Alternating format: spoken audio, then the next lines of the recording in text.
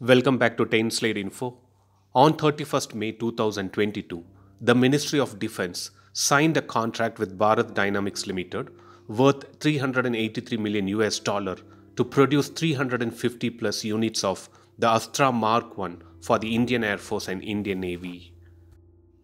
These Astra Mk1 missiles are an all-weather beyond visual range air-to-air missile which is developed by the Defense Research and Development Organization and manufactured by Bharat Dynamics Limited. DRDO has already started the process of transferring the technology of the missile and associated systems to Bharat Dynamics Limited.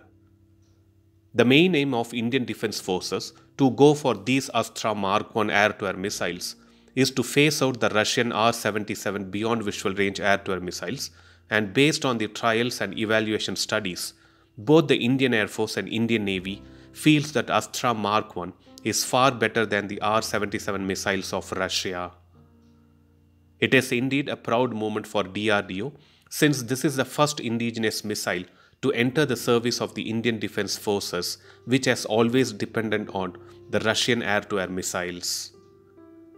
Now coming to the other update on one more air-to-air missile which would be very soon integrated with Sukhoi Su-30MKI fighters of the Indian Air Force is the IWER beyond visual range air-to-air missiles. Both Astra Mk1 and IWER air-to-air missile will help both the Indian Navy and Indian Air Force to engage targets over 100 kilometers. The IWER is an extended range air-to-air missile developed by the Israeli defense technology company, which is Rafael Advanced Defense Systems. It is the latest and the most advanced version of company's electromagnetic air-to-air missiles family.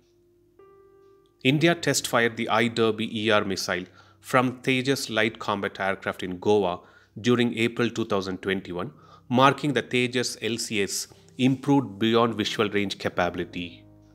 An Indian Air Force Sukhoi Su-30MKI fleet is expected to be equipped with these IWER missiles by 2022 tentatively. Another point to mention about both Astra Mk1 and IWER missiles is about its two-way communication based on the software-defined radio system, which is very difficult to jam. The IWER missiles contain electronic countermeasures which is designed to deal with the challenges of the aerial combat in a flexible way. I'll be uploading a separate video to provide more detailed information about the IWER beyond visual range air-to-air missiles. For now, let's expect India finishes all required evaluation of both Astra Mk1 and IWER missiles at the earliest and equip all relevant fighters with these air-to-air missiles. Thanks for watching. Stay tuned to 10 Slate Info for more defense and aviation related updates. Thank you.